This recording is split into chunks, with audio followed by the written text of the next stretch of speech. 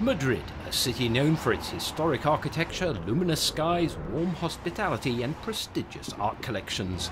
The internationally renowned Prado Museum welcomes almost 2.5 million visitors every year. It's right on the Plaza de Neptuno, in the heart of the city. But if we cross the Paseo de Prado to the other side of the square, we're just a short 500-metre walk to a very different but complementary art gallery. Its artistic director welcomes us to the Thyssen-Bornemisza Museum. Bienvenidos al Museo Thyssen-Bornemisza.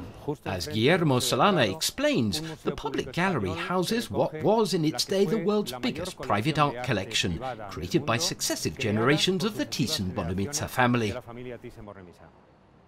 The collection was begun around 1920 by the first Baron Hienrich. In less than 3 decades, he brought together over 500 works, mostly by the old masters, Van Eyck, van der Wayden, Memling, Dürer and Holbein, among others. When the Baron died in 1947, the collection was split between his 4 children.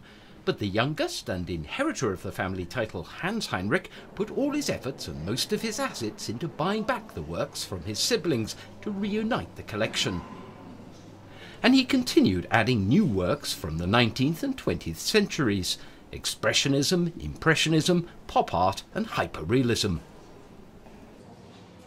By the 1980s, with more than 1,000 paintings, the Thyssen-Bornemisza collection had become the world's largest and best private collection of paintings.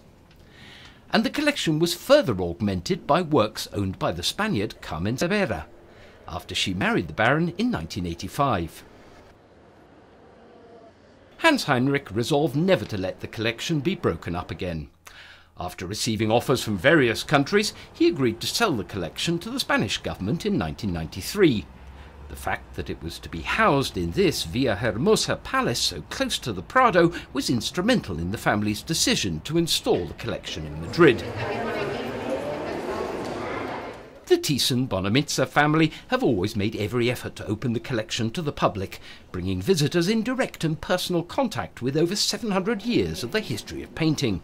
Indeed, very few of the world's galleries offer such a complete artistic chronology, and that's not all, according to the museum's artistic director. Además de su colección permanente, Guillermo Solana points out that the museum also offers an impressive program of temporary exhibitions of interest to any art-loving international traveller. The temporary shows are part of an active policy of reciprocal loans that regularly bring to Madrid exhibitions of the major artists and art movements.